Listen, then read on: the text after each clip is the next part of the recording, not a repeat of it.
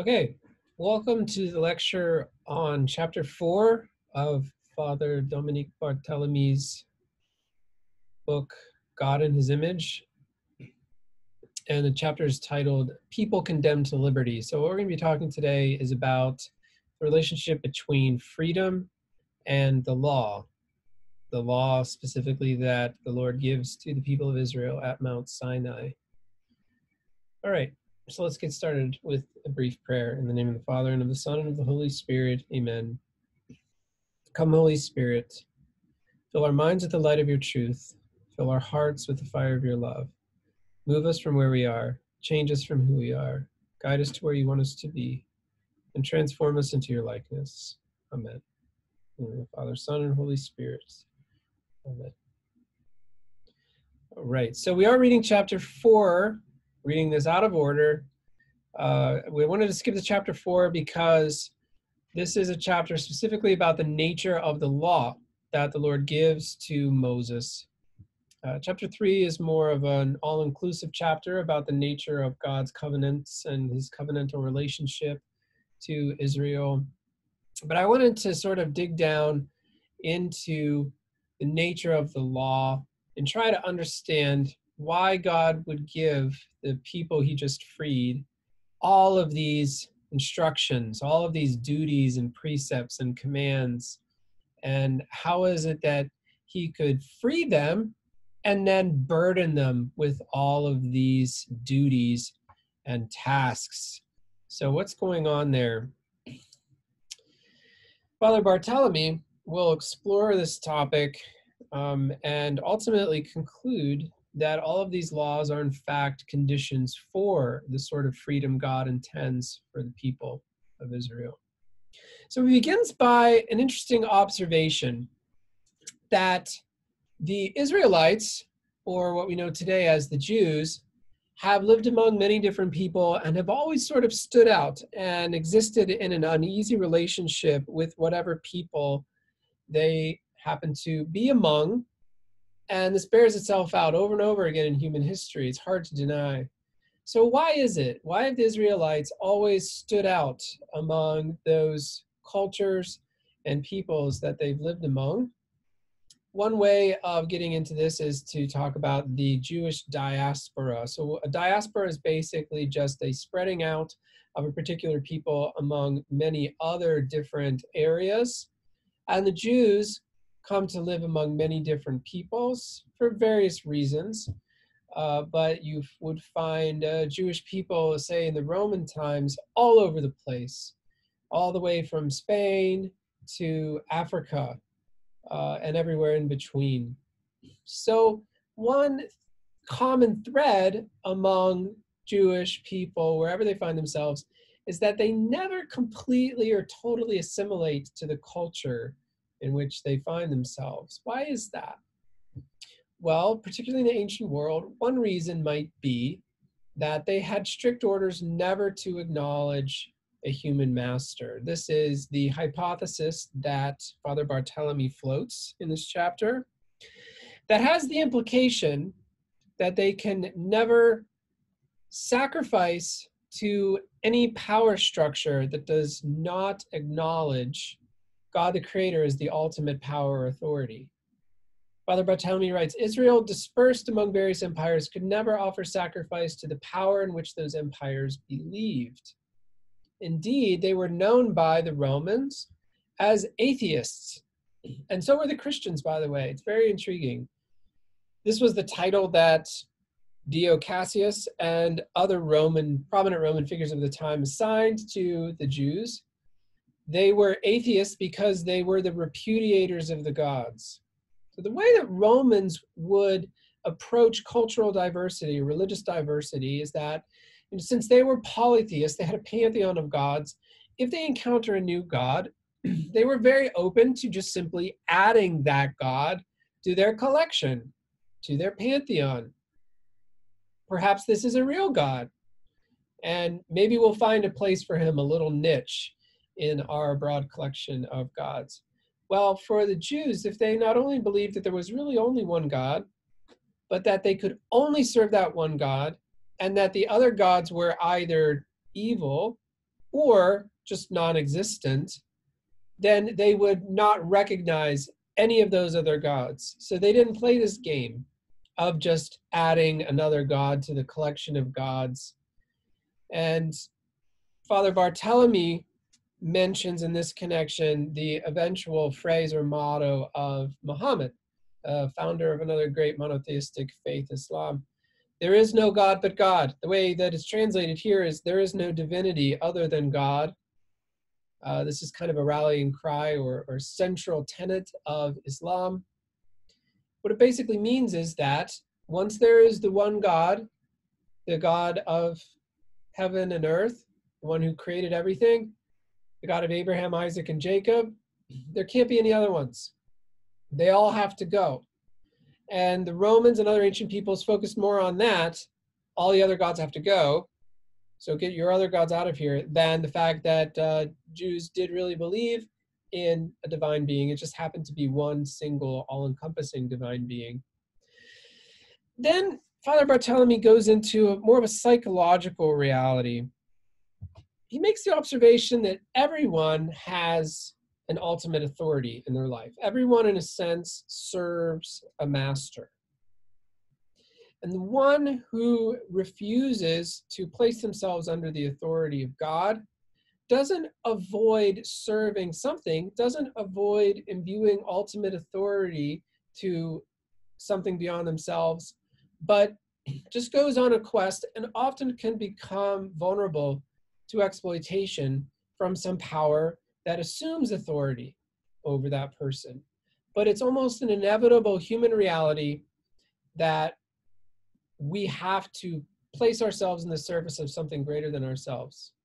We cannot indefinitely maintain the illusion that we control the world. He writes, as soon as man no longer recognizes this power or fails to discover it, other powers, existent or non-existent, enter into play. Why is that? Man feels the need of giving himself a master so as not to be tormented by the emptiness and vagueness of a condition that opens everything up before him, but does not point out his way, leaving him in indecision and ignorance. So in other words, without some sort of external authority that we serve that's greater than ourselves, we ultimately end up spinning like a top. It becomes pointless or meaningless. So all of us eventually have to imbue ultimate power in something beyond ourselves. The question is, what will that be? And Father Barthélemy writes, there is only one power that can impose himself on the whole of creation without violating any part of it, the power by which creation itself exists in the fullness of its liberty. Well, what does he mean by that? I think what he means is that we usually experience the imposition of authority as a disruption, a violation, something external, what Immanuel Kant would call heteronomy, law from without. So this is kind of disruptive and you feel at odds with it. But if you are given a law by that which made you, it's going to fit. So this is why I put the image of the watchmaker fixing the watch down there, because in a sense, he's imposing his authority upon the watch, not only in terms of how it works, but also how he's going to fix it. And it's only if that watch accedes to this authority that it can then function in the way that it was meant to function, and in this sense, be free. And so this gets us into the weeds of alternative understandings of freedom. It is very important, but it's a bit philosophical. So Father Barthélemy is basically saying there's really two dimensions of liberty, positive and negative. What the famous philosopher Isaiah Berlin called the freedom of the fox and freedom of the hedgehog. Maybe you'll see why in a second. Father Barthélemy makes the bold claim, though, at the beginning, that liberty is not just the shaking off of bonds that browbeat and disfigure man's real development, but that it also implies the possibility of realizing far more deeply the reason for one's existence, of discovering one's real meaning, of reaching one's goal. So the freedom of the hedgehog is the freedom of negation, of a sphere of immunity in which you keep others away. You keep the forces that conflict with your goals and ends away. That's the negative freedom. Freedom of the fox, however, is the ability or capacity to go about realizing your goals or ends. So the two pictures I have on the left there kind of illustrate this. If you're a pianist, you're not free if you're in chains, right? You can't do much of anything. First step is to break the chains and establish freedom of movement, but that's only the first step. There's the positive freedom of being able to complete or realize your potential by actually performing on the piano, doing what you can and want to do. So there's freedom from, freedom for. Freedom from is the negative freedom, freedom for the positive freedom. Barthelemy point is that emancipation, which is what we usually associate solely with liberty, it's only the door to true freedom. It's only the departure point. It's only the first step. True freedom is really the realization of a capacity or the fulfillment of a purpose. So it's really the difference between removing an obstacle to your freedom of movement and then realizing your freedom of movement completely by maximizing your capacities or action. Okay, so it raises the question though, what is our freedom for in the end? Well, we've already established the basic premise that we long to belong to something bigger than ourselves. So what is that something? That's really the question. And Barthelemy's theological claim here is that that something which is preferable to solitude may be the grinding system of the totalitarian state. Even if it crushes him, it frees man from that obscure giddiness of his youthless nothingness. It's sort of a modern political point to highlight that this something may not be something that's in our best interest. It may be something that's grinding us down and oppressing us. But only if we are using our freedom for something that will unlock our full potential, what we were meant to be, our purpose in existing, will our freedom truly blossom. But at the same time, we would almost rather be in the service of something that crushes us and oppresses us if it gives us this illusion of belonging to something bigger than ourselves. This is the drama that Israel faces. Is it going to serve and place itself under the authority of a God who will shape it and unlock it and give it the capacity to act in the way that humans were created to act? Or will it turn to alternative masters, which will give it the illusion of autonomy and self-direction, but will really stunt it, will make it distorted, and ultimately amount to meaninglessness? Okay, so Israel's faced with a stark alternative. And it's the Exodus that really breaks down the illusion that human beings can really be the ultimate authority in the world. Because they've witnessed the power of God over all of the most powerful figures that were in the ancient world at that time, Pharaoh and the Egyptian regime. So after the Exodus, Israel can no longer pretend that the ultimate authority lies with human beings and their claims to be the gods of the world or the representatives of the gods in the world. They can no longer find their purpose within human structures of power alone. So what's the alternative for them? Well, God requires of Israel either solitude and thirst or else happy development in his hands, Father Barthelemy says. There is no third possibility. They can't go and establish some earthly structure that they can then say is the ultimate power authority in the world. They're either left on their own or they're in the hands of God. So they're faced with the hardest of demands, either accepting God's ultimate authority or really having nowhere else to go. But it's that lack of an option that allows them to stay within God's grasp, Father Barthelemy suggests. It allows them to keep coming back because God has disabused them of this temptation to turn to earthly powers as the source of ultimate authority in the world.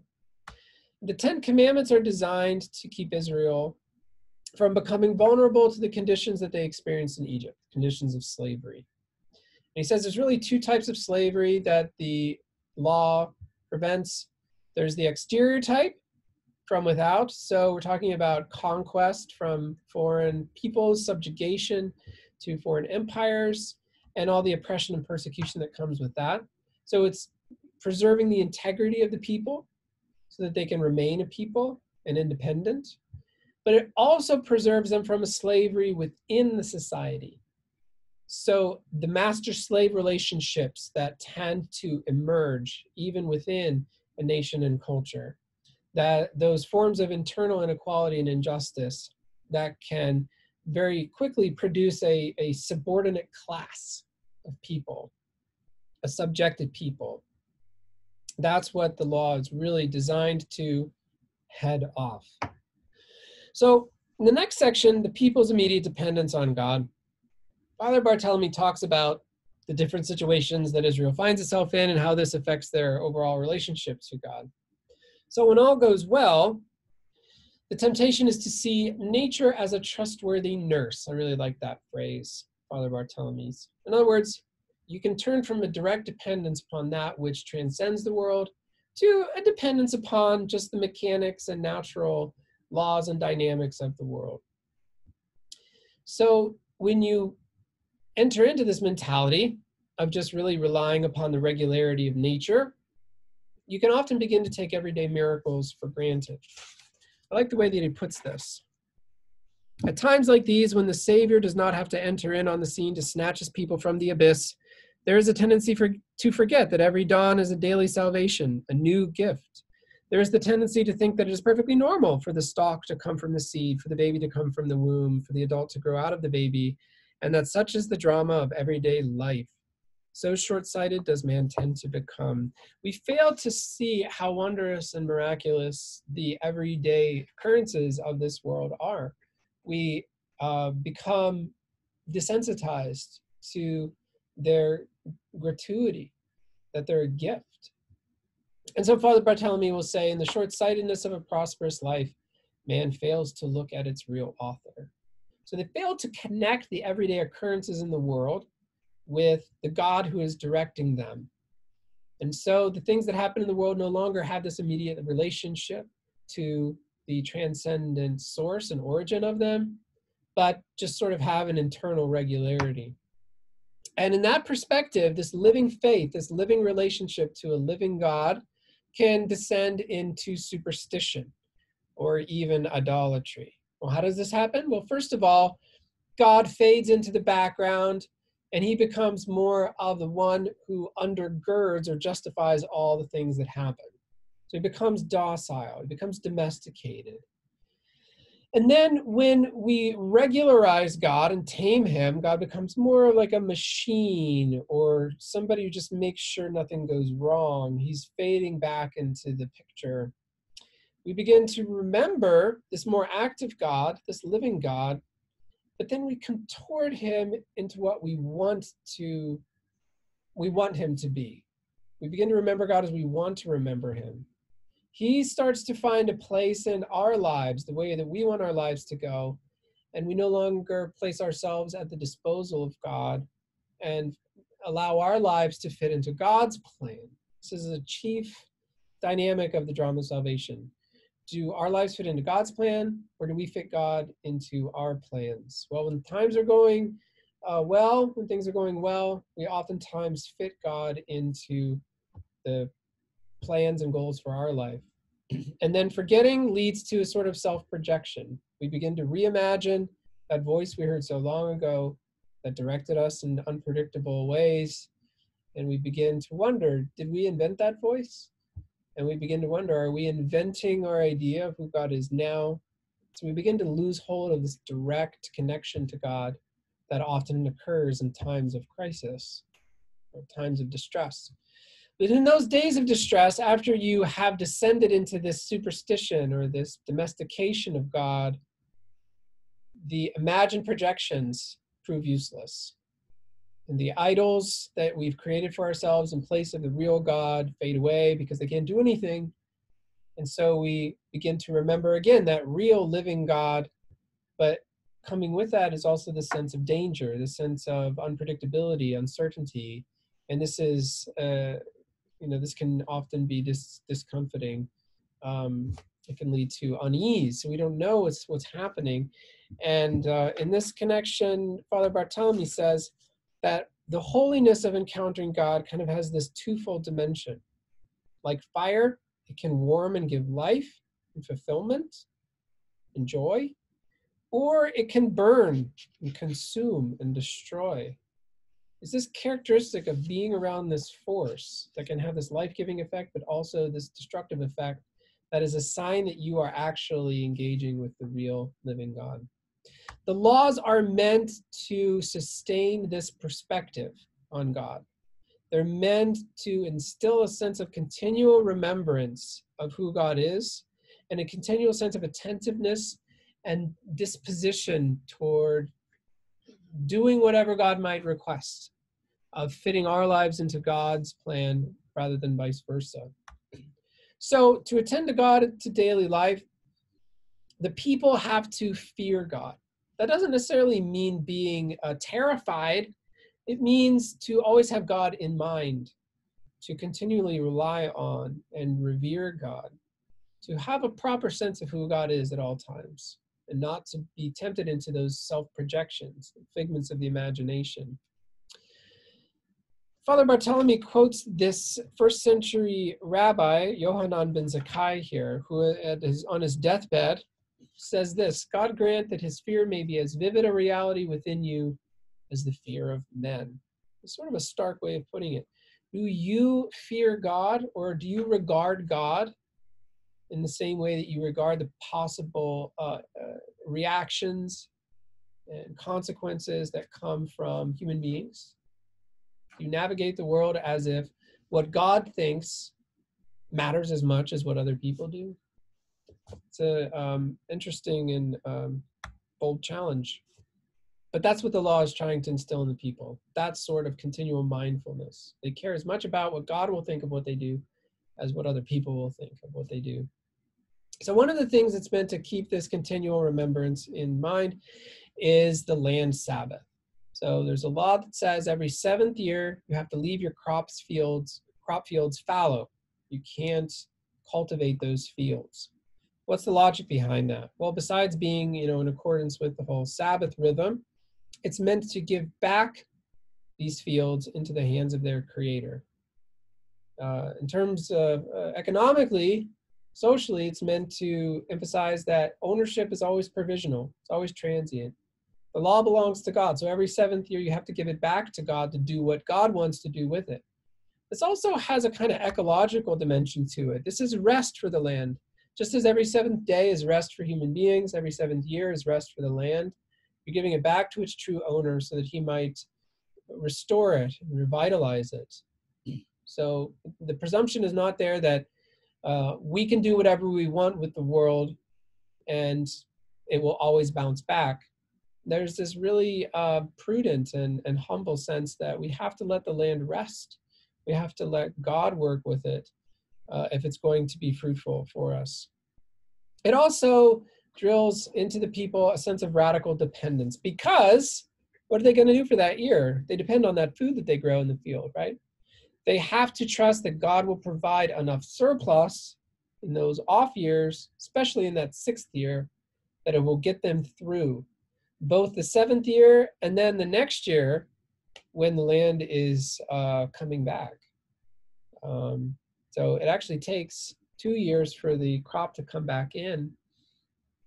And this is meant to help them to remember that you're just passing through here. You're strangers and sojourners with me, the Lord says in the book of Leviticus. Don't get too attached. This isn't your true home. You have to be in constant relation with me, even in your dealings with the land. There's also these laws that have to do with offering the first fruits of everything, including your children. Every firstborn child and animal belongs to the Lord. They don't kill every firstborn child, of course, but they have to offer a sacrifice. They have to redeem every firstborn child by killing an animal in its place. And every firstborn male animal, they also sacrifice to the Lord. So this is meant to sort of place God first by giving him the first and the best of what they have. It's also a sense of dependence because they trust that God will give them enough, even with that sacrifice. Also with the harvest, the first fruits of the harvest have to be given back to God. And there's this feast called Shavuot, where it's the harvest feast, one of the high holy days, where they offer the first fruits of the harvest back to the Lord. So the principle underlying all this is that the first of everything, even if symbolically, must be for God, and only then may man make use of it. And the broader principle is that all that we have is from God. It's a gift. And it's given to us for a purpose. So it's not just purely for our enjoyment. It's meant to facilitate the purpose that God has for us in the world, and particularly for Israel as the chosen people, as kingdom of priests that's meant to mediate God to the world. So Barthélemy concludes, all these observances keep vividly before Israel's mind the fact that there is no human power that has not been conferred by God. So for them, they're never tempted to place the absolute power of God into the hands of a single ruler, like the Egyptians and many other ancient empires, because they have these practices that constantly remind them that God is in charge. God is the ultimate ruler. God is the ultimate gift giver. We give everything first and foremost to God. So it's a different way of organizing their common life together. And it's a social world that is designed to preserve the conditions for liberty. So we've already established that continual dependence on God is really the only way to remain truly free, because everyone has to serve someone or something who will either be the creator, who knows you and knows what will unlock fully your potential and give you that freedom of a joyful fulfillment of your purpose, or you'll serve another creature whose purposes may or may not be in sync with yours, most likely not. You'll be either exploited by another creature, by another person or social system, or you'll be in the hands of the creator who will want you to flourish fully. So serving the Lord alone is really the only way to prevent the sort of exploitation and slavery that ultimately come when one creature is master of another. That's really the thing to avoid here. One human being or one creature being a master over another. That's the primary disorder that these laws are meant to fix. Nobody shall exploit his brother. Father Barthélemy has a nice definition of exploitation here. It means to treat a brother as an object from which one expects a return. There you have really isolated I think, the core moral evil of slavery, treating a human as a commodity, reducing a who into a what, a person, a brother or sister, into an object that you can exploit and make money from, get some return from. So the reason that nobody shall exploit his brother is that all Israel is made up of persons who have been freed. And to turn anyone into a slave would be to disfigure them, would be to contradict their identity. Israel is a community of freed slaves. That's who they are, and these laws are meant to preserve that identity and get them to remember it so that they will not then repeat or recapitulate that very form of exploitation that they suffered in Egypt. This is why the Lord is always saying, remember that you were slaves in Egypt. Remember that you were slaves. Israel knows what slavery is like. And just like this motto in the wake of the Holocaust, you could apply it all the way back to Exodus as a kind of motto for the law that Moses gives to the people. Never again will it be like this among you or between you and other people. So in order to do that, you have to pull up the systemic roots of slavery. First of all, they prohibit usury or placing interest on loans. Now, it is true that this only applies within the people of Israel, but it's extremely important to preserve anyone within the people of Israel from getting to the point where they are so indebted that there's nothing left that they can sell except themselves. This was the most common way in the ancient world that person became a slave. Second most common would be is if you were conquered in war. But the most common would be you are so poor that you have no way to pay back your debts, and so you have to sell yourself into slavery. Related then, no forced labor. So you can't do this. The reason why you don't charge interest is so that nobody gets to the point where they have to sell their labor indefinitely sometimes in order to satisfy a debt. And related to this then, even if somebody does get to this point where they have to sell themselves, there's only there's a maximum to it. Now this applies to people who find themselves in the position of servitude, and it's important that they put a limit on it, even though the slave themselves could voluntarily exceed that limit. The principle, again, is that the people belong to the Lord. So Israel is the servant of the Lord.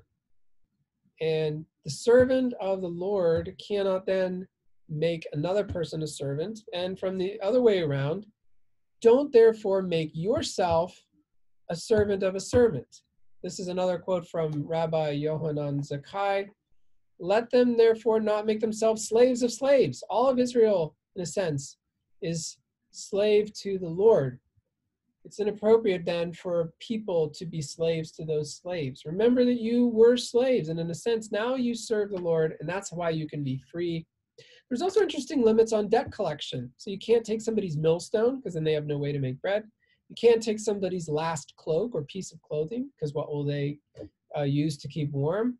You can't go into somebody's house and seize things from them to pay a debt. So you cannot exact debt that's owed at the cost of the person's life, livelihood, or dignity. There's a limit to what you can do. People are not allowed to sell their lives, themselves. So it's interesting. There's some things that cannot be bartered or taken as a part of a financial transaction. All right, so in this connection too, there's laws that are meant to prevent permanent economic inequality. And this is one of the most interesting. The laws regarding the cancellation of debts, which amount to really a prearranged socioeconomic reset. And maybe I'll make clear what that really refers to. So every 7 years, there is an annulment of all debts and the return of all pledges. So think of that. How would our current credit card system work in this system? Well, it wouldn't, right? It'd basically be saying, well, you can have credit, you can have loans, you can have a whole financial system, but after the 6th year, every debt is canceled. And every pledge that was taken, like a collateral, you have to return it. And we start over again. So the financial system of loans and everything that's premised on that gets reset after 7 years. This is one of the laws of God given to Moses. It's pretty radical. Even more radical is the Jubilee year law. Every 50 years, all patrimonial land allotments are to be restored. What does that mean? So there was an original allotment of land to the different tribes of Israel, and within the different tribes, land allotments to the different families. And so things are kind of set initially. And then within 50 years, you have buying and selling of land. You have people gaining wealth and power and privilege. And then after 50 years, it all goes back to the way it was when it started. So it's basically a socioeconomic revolution built into the laws of Israel every 50 years. Every half century, the whole socioeconomic hierarchy dissolves and begins again. It's really fascinating. Now, we don't have any evidence that this was regularly practiced. And you can understand why. Like, how could this work? But we do have evidence from the prophets that Israel is punished for not practicing it. And there's also evidence that this ideal of every so often resetting things, so that the idea is that these arrangements and hierarchies that we create within each other, between each other, are not permanent. They're only temporary. There's only one person who ultimately owns all things. We're just playing around with them, temporarily renting them, loaning them to each other, but they ultimately belong to someone higher. So it's a built-in revolution. No indefinite accumulation of wealth, privilege, and power. No dynastic oligarchies. Every 50 years, things go back to the way they were initially. All this legislation, Father Bartholomew writes, shows how deeply the biblical legislators were concerned with rooting out slavery in Israel. What's the connection there? Well, the idea is that part of the root of slavery is persistent, maybe even growing, economic inequalities, and the structures that enable that economic inequality. And then that economic inequality ultimately leads to the point where some people are so destitute that they basically live in slavery. And if you think this was only from past generations of human history, there's a subset of people, particularly in Brazil, South America, that live this reality today. Now, it's not like chattel slavery or racially based slavery like we experience in this country, but it's a system of forced labor where people are lured out into the Amazon and are forced to work, and then they're not paid enough to pay off the debts for what they're charged for their food, clothing, and shelter. They have to work more and more and more. They get more and more in debt. They're basically slaves. It's forced labor or indentured servitude. This goes on today. In fact, according to the United Nations, Amnesty International, and even the Catholic churches, numbering there are more slaves today than there ever have been at one time in human history. If you count people who are in a situation of debt, poverty, and servitude or forced labor that they can't get out of, if that's the definition of slavery, then there's a lot of slaves still around today. And it's more of an economic, socioeconomic phenomenon. So the law was meant to protect the poor from slavery. How? Well, it mandates that you give your workers wages daily, pay them at the end of the day. There's the Sabbath, which is also very radical. The Sabbath was for everyone, for workers, employees, and employers alike. Also, animals had to rest on the Sabbath. So you have a day in which you cannot exploit anybody else. You have a day in which everyone gets to rest and rejuvenate, preserves the dignity of workers. They can spend time with the family. They can develop their own culture. They can have recreation, rejuvenation, etc. The Sabbath day was meant to protect the poor from degradation. The harvester must also leave some of the crops or fruit for the poor to gather. This was called gleaning. You weren't allowed to be so efficient with your harvesting that you left nothing behind. You had to leave some on the edges, and that was for the poor.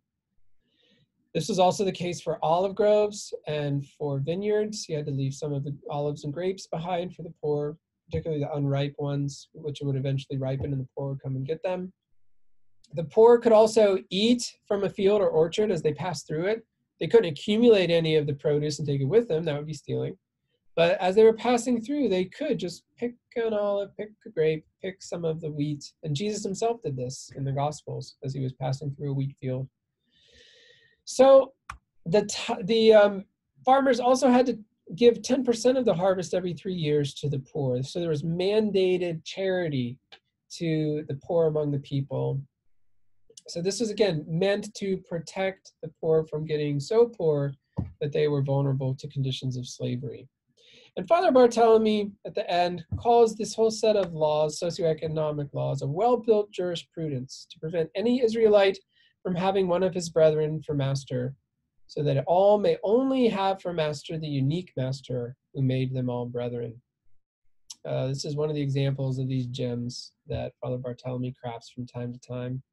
A beautiful sentence expressing the whole core, the moral and theological core behind all of these different laws that are given in the Torah to help shape the people's life together and to help keep them constantly in mind and dependent on God and in right relationship with one another. Okay, that's it for today, and we'll see you guys in class. Thanks.